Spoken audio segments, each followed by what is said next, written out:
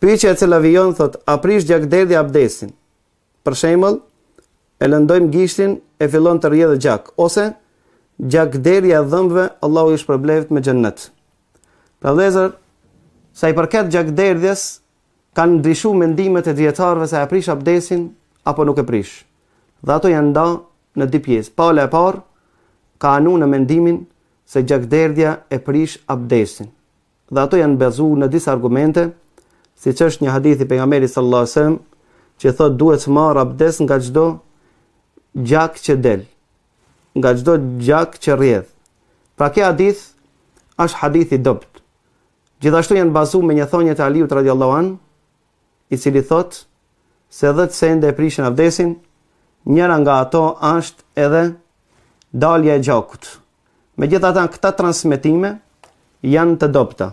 Për këtë arsye, mendimi i dytë i dietarëve është se gjakderdhja nuk e prish abdesin, dhe kjo është mendimi më i saktë. Nga se nuk na transmetohet nga pejgamberi sallallahu alaihi wasallam apo nga shokët e tij se gjakderdhja e prish abdesin. Sikur që gjakderdhja të prishte abdesin, do ta kishte treguar pejgamberi sallallahu alaihi wasallam, siç na ka treguar në shumë hadithe se çka e prish abdesin. Gjithashtu, kanë rënë anonim të gjithë sahabët, shokët e pejgamberit sallallahu alaihi wasallam, kanë rënë dakord se gjakderdhja nuk e prish abdesin, për shkak se ata janë falë me plag. Siç transmetohet se Omar ibn Khattabi radhiyallahu anhu kur u plagos, vazhdoi namazin dhe nuk e ndërpreu, derisa humbi vetë dijen. Pra Omeri radhiyallahu anhu, sikur që të ishte i mendimit që gjakderdhja e prish abdesin, do të kishte ndërprer namazin e tij.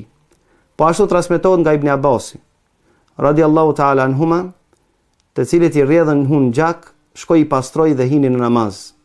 Dhe nuk transmetohet asesi se e ka përsërit abdesin. Po ashtu transmetohet me hadith të vërtetë Ansariu, i cili ishte roje me pejgamberin sallallahu alaihi wasallam, dhe duke u bën namaz gjatë natës, e godet shëgjet e armikut dhe e plagos, dhe i rrjedh gjaku dhe ai vazhdonte në namaz. Pra shokët e pejgamberit sallallahu alaihi wasallam vazhdonin të falin namaz dhe plagët e cilë rrjedhshin gjak. Pra nuk posedojmë argument të vërtet se gjakderdhja e prish abdesin, për këtë arsye dhe kjo është mendimi më i saktë, Allahu azza wa jalla më mirë din.